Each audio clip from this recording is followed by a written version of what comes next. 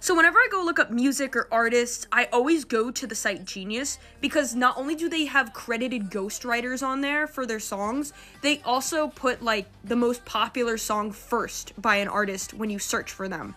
So this made finding everything very easy. I searched up the first person, I did them all in order. It was a matter of time before I was a bitch. I should've known better. I was a bad girl. I did some bad things. I swear I did it. The devil works hard, Kris Jenner works harder, and then there's Angie Sanderson. It never happened. Said there is an uncomfortable amount of auto-tune on this song. I was a bad girl. I did some bad things. JoJo Siwa's team did her dirty. JoJo Siwa has just released a new song, and whether you like what she released or not, it got stuck. She's been accused of stealing the vocals, more precisely, in her new music. I did some bad things. I swear I did it all for fun and it meant nothing. It never happened. But also, Code Deb has uncovered literally all the tea on JoJo's new song. And I'm holding something in that literally has nothing to do with me. It literally keeps me awake at night and it has literally nothing to do with me. Also, after we talk about JoJo Siwa, I have another story that I wanted to cover today about a famous TikToker that is allegedly abusing her dad by making him live in a van. And as some of you guys know, I live in my van traveling Canada right now, so that story hits home, and we're going to get into that after this JoJo Siwa story. So let's get into it. Ren glycolic acid. In my own opinion, the new JoJo Siwa song is literally giving Descendants. So I've been seeing this comment a ton under like JoJo Siwa's song released post. That's exactly what I heard as well. And I've actually figured out why it sounds like Descendants. And as somebody that was in Descendants 2, heard that stuff live, filmed the movie, worked with the cast, I would say that I can totally hear that as well. We filmed all of the songs in Descendants 2 with playback, so I heard them before anybody else did in terms of the public. But I would say that there's definitely some merit there, but somebody has a theory because Code Deb found out all of the information behind JoJo's new release. I did some research on my way home from work, so stick with me, bear with me. Hyaluronic acid serum. That being said, there is an uncomfortable amount of auto-tune on this song. Before I blew it. And granted, I think that is what people are comparing to Descendants. So this TikToker Code Deb basically found a leaked version of JoJo Siwa's song on YouTube where it listed every single person who helped make the song. But I'm like, not everybody in Descendants was wildly auto-tuned. Some people were way more auto-tuned than others. Like Sophia Carson, she was way more auto-tuned than the rest of the cast in that movie. But it turns out JoJo Siwa actually had the same people that produced Bet on It from High School Musical and Descendants and Hannah Montana. That's who created this song for her. But the bigger question is, whose vocals are those? Because we can clearly hear that is not JoJo Siwa singing, unless they did it by AI, which I heard some people in the comments predict that it could be AI as well. It could be. We hear a little hint of JoJo's voice, but according to this comment, that's not how JoJo sings. So whenever I go look up music or artists, I always go to the site Genius because not only do they have credited ghostwriters on there for their songs, they also put like the most popular song first by an artist when you search for them. So this made finding everything very easy. I searched up the first person, I did them all in order. So the first person, when I looked her up, I saw that she made songs for Selena Gomez, specifically Selena Gomez and The Scene. She made her own music, but she also was part of this like Disney's Dance remix. So I clicked on the Selena Gomez album to see what I was looking at, to see what was going on. And I saw Tim James, who is the next guy on the list, who's also doing background vocals for the song, as well as some other things. This is important. This is where it gets juicy. So Tim James is credited as making songs for Shake It Up, the same Disney remix, and a few others. When I clicked on his like more popular songs, he made songs for High School Musical, and the Descendants 1 and 2 and 3 soundtrack. He made these songs. He wrote them, he produced them, he made them. He also made songs for Hannah Montana and Let It Shine. He also made songs for the Jonas Brothers and Demi Lovato. It gets crazier, guys. Then I went in the order, looked up the next guy, Desmond Child. Next, I'm just using this Neutrogena Hydro Boost. He helped make the song Livin' La Vida Loca. And he also worked with Alice Cooper, Joan Jett, and the Blackhearts. And he also made Big Time Rush famous for Nickelodeon. Keep that in mind. Keep the Nickelodeon stuff in mind, okay? All right, Steve Hammonds. Again, Selena Gomez, old Selena Gomez, and Tokyo Hotel. And then when I looked more, he also produced for Descendants. I'm gonna save some time on the rest of these people. Like, these two people have also produced stuff for Disney and My Little Pony, apparently. Elohim is just some artist. Anyway, we have to talk about Rock Mafia. This is important. This is the tea. I knew this producer's name. I also know DJ Shadow, White Shadow. But Rock Mafia, you have to see this. Not only did he produce for Migos and Selena Gomez specifically and the Scene, Rock Mafia also specifically made Can't Be Tamed. Can't Be Tamed, the breakout song. Also Selena Gomez and the Scene, and also other Selena Gomez song. That's her breakout from Disney songs. Specifically breakout from Disney songs. Also produced for Eminem, good for him. And like my friend Jonah said in the comments, Miley's Bangers era. Okay, so I wanted to pause here for a second. By the way, this is just my sunscreen. So I think there was an important part here when she says that this was the same person that created Can't Be Tamed. Because we're seeing all of these JoJo Siwa, Miley Cyrus copying accusations, and it's of no surprise. If you've been watching JoJo Siwa since day one, she's been obsessed with Miley Cyrus. She wants to be Hannah Montana. She wanted to be Miley Cyrus. She's been saying this since Abby's Ultimate Dance Challenge at like 6 years old. So this is why I think this is important. Everybody is saying that she's copying Miley Cyrus and having her bangers moment and her like Miley Cyrus wrecking ball. JoJo and her team are not that stupid. There is an entire team behind this girl, not just Jesselyn anymore. And I think that this is JoJo Siwa's Can't Be Tamed era. Like, people were saying, I have no idea who the target demographic is for this song. And in the comments, people are like, this is not like a kid's song, but it's also not for adults. I don't know who's supposed to listen to this. And that was exactly what Can't Be Tamed was. It was like a soft launch to show people that we're still like 1 foot in the water, seeing Miley Cyrus as a child star, that she was going to have this breakout moment that was going to like ease people in, not to completely self-destruct her career overnight by just entirely diving out of the kids stuff and into the adult stuff. He produced Miley's Bangers era. That's why it sounds like it. And you know why I know DJ White Shadow? Because he works with Gaga. Works a lot with Gaga, but that's not all. Y'all remember Austin Mahone, like runner-up from American Idol, but was on Disney shows? Made songs for him. Made songs for My Little Pony. 2, I guess. Like a few My Little Pony songs. I didn't find anything for this producer like at all, but this producer, Dub Killer, made songs for Ross Lynch on Austin and Ally. Also, made songs for Shake It Up. Made breakout Britney songs. All in all, the reason you're hearing all these different sounds in JoJo Siwa's music is because she hired all these people to make herself sound like these artists that broke out before her. Like, good for her, I guess. But in my opinion, with all of these names and how much of them worked for kid shows, it really doesn't seem like she's trying to break out and be her own person. It just feels like she wants to copy. And this, in my opinion, like, shows me that she really is copying Miley Cyrus. She got the same producer. This whole thing made me crazy, but it's because I work in such an industry that I have to know all this stuff. That's the reason I care.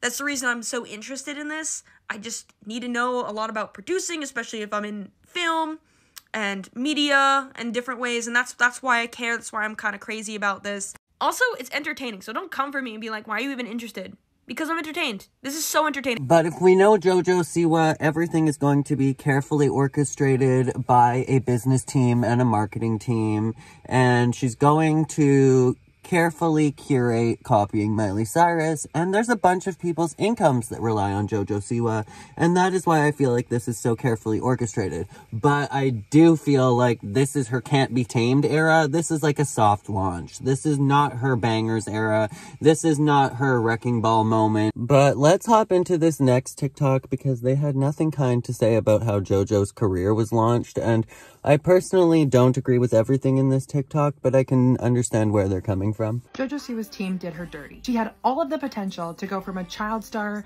to an adult celebrity without having to go through this bangers era, reputation era thing that she's in right now. Let me tell you what I would have done if I was on JoJo's team. So JoJo really rose to fame, dance moms, we all know it, we all loved her. JoJo with the bobo, very cute. Her and her team made a great move for her by putting her on Dancing with the Stars. And let me tell you, I thought Dancing with the Stars was her transition moment. That would have been the perfect moment. She was being authentic to herself by dancing with a female partner, the first time that's ever happened on the show. And she was coming out with these beautiful, adult, mature red carpet looks that still felt like her, with rhinestones and bright colors. If she had kept consistent with that branding after Dancing with the Stars had ended, maybe she could have written a book or done a documentary on her experience as a child star and her transition out of it, instead of going through this bangers era. Because the only reason celebrities like Miley Cyrus had to go through that era is to make that distinction. A distinction that, in my mind, JoJo had already made. She looked and felt more adult on those Dancing with the Stars red carpets. So I think JoJo's team did her dirty, because in my mind, there's no reason for her to have to do this. If putting out music is something that she wanted to do separately to share her story, that's completely different. But if this is what they're using to launch her into being an adult celebrity, this is gonna flop. I don't think she's gonna have anywhere near the kind of success that Miley Cyrus had literally ever in her life. Trust me when I say that JoJo Siwa is going to get raunchier and raunchier and raunchier as we go on, but this is definitely her Can't Be Tamed, not her Wrecking Ball.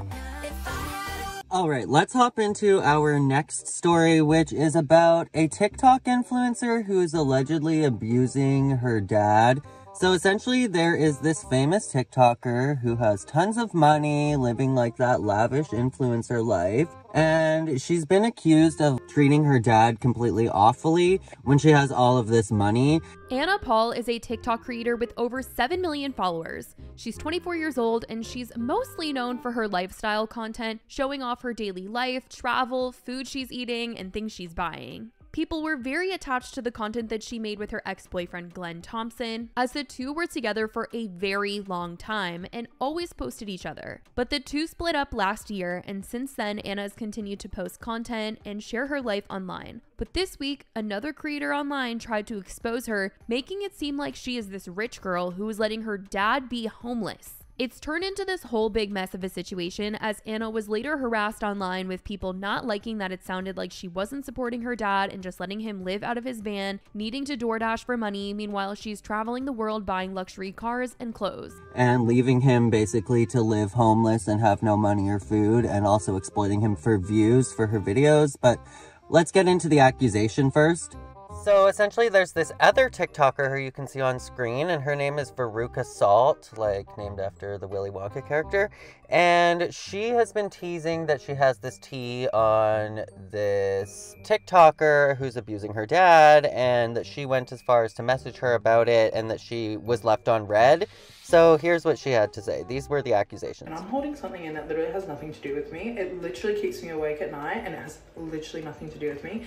People felt like she was hinting it to be Anna, and later Veruca posted another video detailing what she had found out and how. Veruca has just recently lost her son, who passed away at just 1 month old. She said in her TikTok that prior to his passing, she had a family friend come watch him for her, and she said that 2 days after her son passed, this same family friend came over and was just talking to her about random things, and one of the topics of conversation that came up was if she knew of this one specific TikToker, and that is when she revealed some tea. And it's very frustrating because it's about another person on this app, and I even messaged her about it. She left me on scene. But anyway, I found out something about somebody online, and I found it out totally by happenstance. She's like, oh, do you know so-and-so from the internet? And I'm like, yeah, I do. I don't live under a rock. Of course I know who that is. She tells me that she's going on a date with her dad, like, and she has been low-key kind of dating him on and off, like, you know, they eat lunch together or whatever. This woman is literally just a sweet little old lady, okay? So she's not making up. And then later on, I went on my own little investigation, and it is true. Anyway, she's telling me that, like, he smells bad and he lives in his van and he can't really shower. He doesn't have money for food. And I'm like, what are you talking about? That man's daughter is so wealthy. What do you mean he doesn't have money for food? At first I didn't believe it. I went, no, I'm pretty sure he lives in the house. I've seen them post videos saying that he lives in the house. That is actually not true, and we'll go back to that in a second. So now I'm like side-eyeing everything from this moment. I'm like, what the f this is really weird. The day my son's funeral rolls around, maybe 2 weeks later, obviously my son's babysitter is there and a couple of my friends are there also. So we start talking about this. One of my friends go, no, it is true, and I'll tell you why. Try to keep up, okay? One of my friends used to be friends with a former associate of the influencer in question.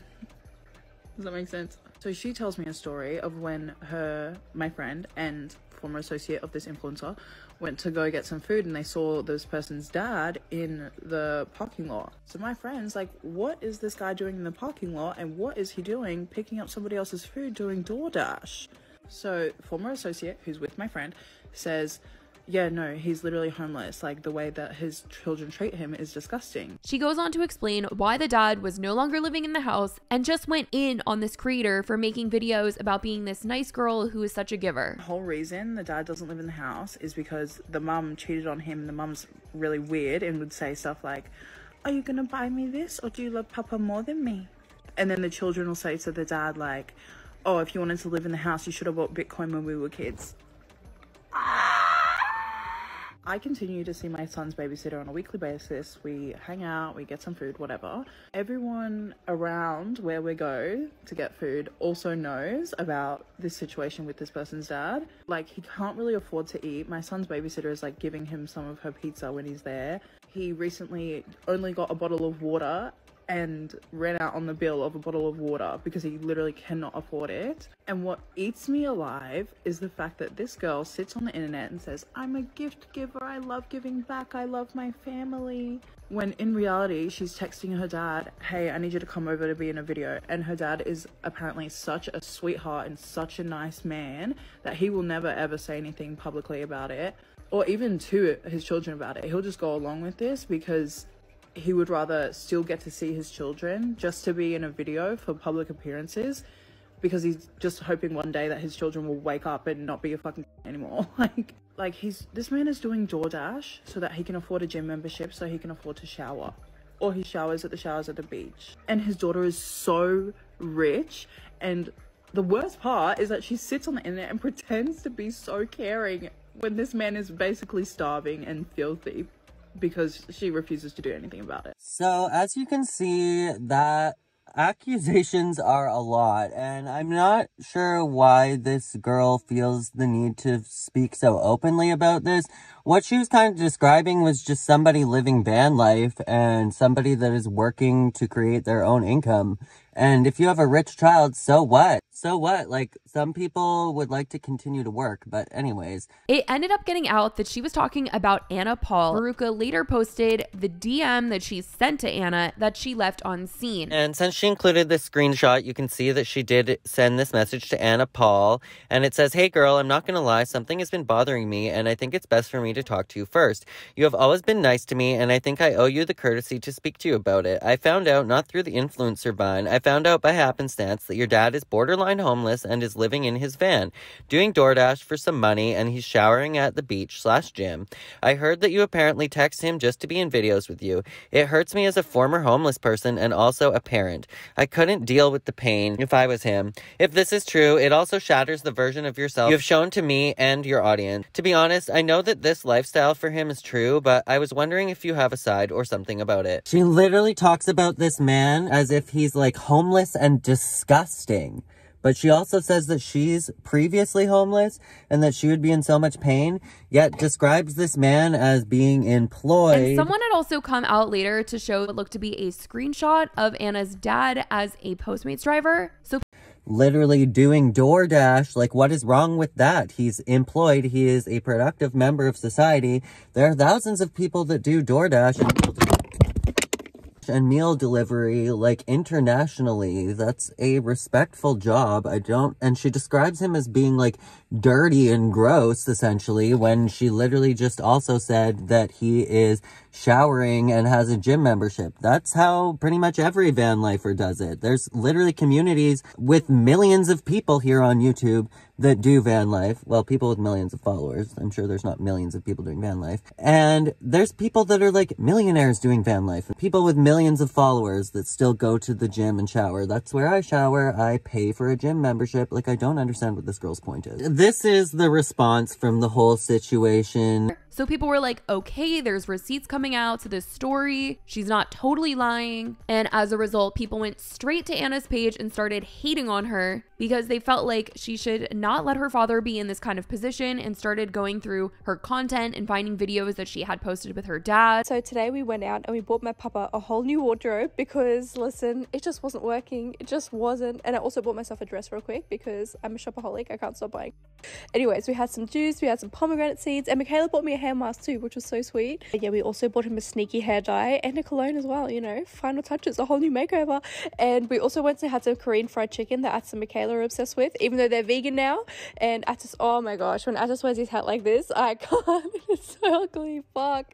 We gave my papa a haul of all the stuff we bought him, and he was so grateful. If you don't know, my papa has been in Germany for the past 3 years, and he couldn't come home because of COVID, but now he's finally home. Oh, and I've been eating these Betty's burgers every single day, and then I was still hungry at like midnight, so I made a whole fucking pasta because I'm a chef, and it was delicious. And I had Quakesy with me as well. He loved it too. My dad hasn't had a haircut since before COVID started, and I think he's a hoarder because he doesn't want to cut it because he's proud of it, right? And he's proud of his phone case too. Holy is broken. So I finally bought him a new one. Okay, I think he struggles to throw away old things, so now he has a fresh phone case. Okay, also, do you guys remember Tamagotchis? You have them on your keychain and you feed them. And oh, I also bought myself this shirt because it says sporty and rich on it, and eat more veggies. I thought it was cute. But okay, we finally dropped my dad off to get a haircut, finally, and he looks so fresh. He loves it, by the way. I don't know why he didn't do it sooner. And don't hate on me, okay, for trying to change my dad. I actually think he has a hoarding problem. Look, he collects the apple seeds and stems from the apples he's been eating, and that's what he was doing with his hair. He was like collecting it. There were videos of her buying him clothes and getting him a haircut, which people were now commenting on and saying that they were viewing everything in a much different light. If I were this Anna girl, I would not have taken too kindly to this. I feel like this blush has too much payoff. Everybody else loves a really, really strong blush lately, but I don't have a lot of facial volume, so it just starts to look really muddy and gross and a lot of color really, really fast. All of this was going down and being said, but then people did some investigating and found her dad's Instagram page, which seemed to reveal more to a lot of people and cleared Anna's name a bit from people believing that she was just letting her father be homeless, because it was revealed that he seems to be a van life guy, someone who is willingly living in his van to travel around the world to all these different places, posting about the sights and experiences that he has been having. But what would you guys think if you were living van life and somebody was literally talking about you on the internet as if you're an abused, woeful, homeless, destitute member of society that should be spoiled and pampered and taken care of by your influencer daughter because she works hard for her money, so she should be taking care of you as a grown man. What? And as everybody else on victim narrative, and honestly, this girl sounds like she has been through a lot. Like, I am not saying anything about that, but this is what she said. Before I even said anything, I made a video saying I was scared to say anything because it's very shoot the messenger. Then why did you say anything? I know how the internet is, and you all told me to tell you. Told me you would support me if I told you. Okay, you can't blame the internet for your choices. I know what I said to be true. They know it to be true. Who? Apparently, like, most of the internet didn't believe this to be true. That's why you're getting all the backlash. And they will let their fans say nasty things about my dead baby to get away with it. Okay. This is very victim-y. Like, what does this have to do with your dead baby? I'm very sorry that you lost your baby, but why are you bringing that into this? It's not me beefing them. I just felt like I had to tell you guys because it's so disgusting. I turn into the villain because I don't want to keep secrets of liars and manipulators, and I don't want to exist online when people are secretly vile and pretend not to be. See, I don't understand why she's like pretending, like she's just assuming that this Anna TikToker is completely vile because she allows her dad to have his own freedom of will and to do what he wants. Like, when did her dad say that he wants to be living with her and like mooching off of his daughter? I didn't hear that ever. Anyways, so she says, and you get to say horrible things about my son and have zero repercussions because you're not famous and you can't cancel someone that no one knows. The internet is not a fair place. That's something we can agree with. There's different rules for different people. Also agree. And there's different rules for people who just watch and comment. Of course, their dad is going to go along with it. Just like I said in my original video, he wants to be with his children. He also has his own social media and is living van life. Like, give this man some credit that he's just living his own life.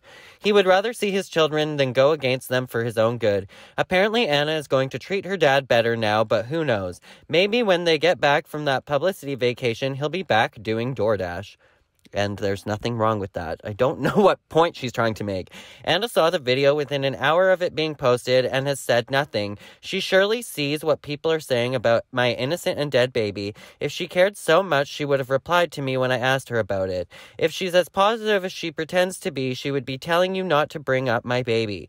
Okay, this literally, like, this Anna TikToker owes you nothing. You literally just instigated drama. You created this entire situation, fabricated this entire situation. She doesn't even owe it to you to respond. Anyways, and now it's another Farouk assault scandal. Yes, this is the thing with dramatic people, is they never realize that they are the problem and never take accountability for their own actions. When reality is, it kept me up at night knowing this, and I couldn't hold it on anymore. I'm sure you couldn't. Anyways, let me know what you guys thought of that whole situation down in the comments below. What do you guys think about that? I like to use this little shiny one as like a bronzer slash highlight in one. Alright, you guys. Well, I think that I'm going to call that the finished look. Thank you guys for watching. Let me know your guys' opinions on the whole JoJo Siwa music and the fact that she had like 70 people together working on this song for her. Do you think that she's in her Miley Cyrus Can't Be Tamed era? Let me know down in the comments below as well. What did you think of this whole van life situation? Do you think that this man should be pampered living in his ivory tower? Let me know down in the comments below. Also, there's been a lot of buzz about James Charles and Olivia Rodrigo. So let me know if you guys want me to cover a second video about that as well. But as always, you can check out my last video over here if you missed it. And be weird, be wild, and stay sparkly. And I'll catch you guys in the next one. Bye, guys.